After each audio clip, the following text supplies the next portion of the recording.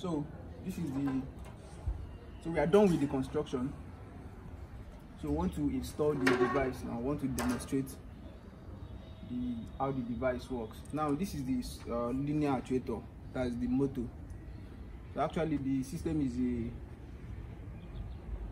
is a linear solar tracker, 180 degrees. So I'm going to fix the linear actuator. I'm going to fix it to its place. So this is a washer.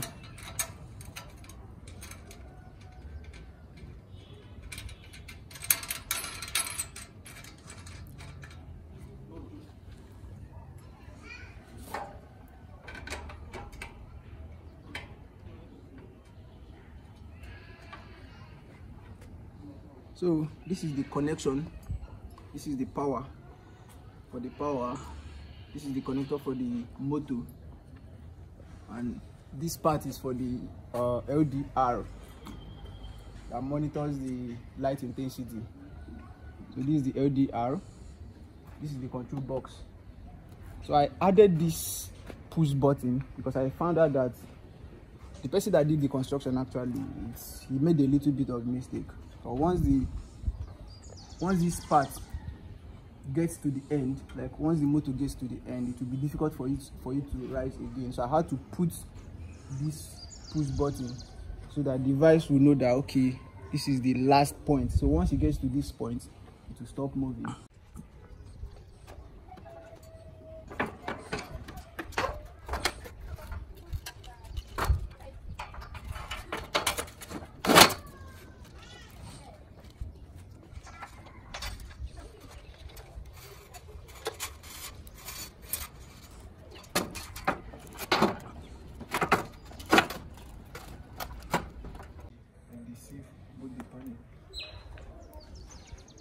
So I want to power the device from the solar panel, using the solar panel. So this is the positive.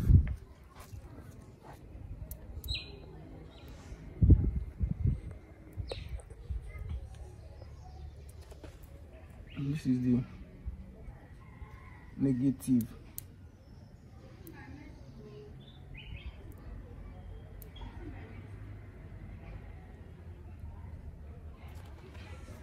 So we are set now to test the device.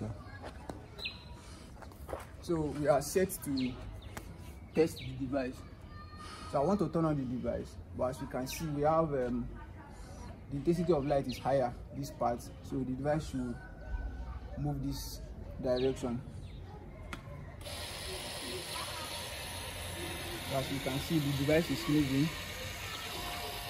So immediately it gets to this point, it will stop.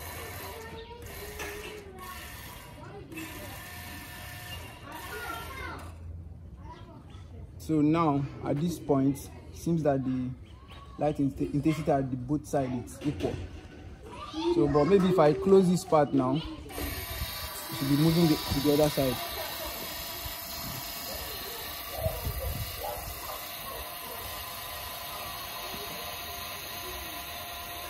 So if I move my hand to this other side,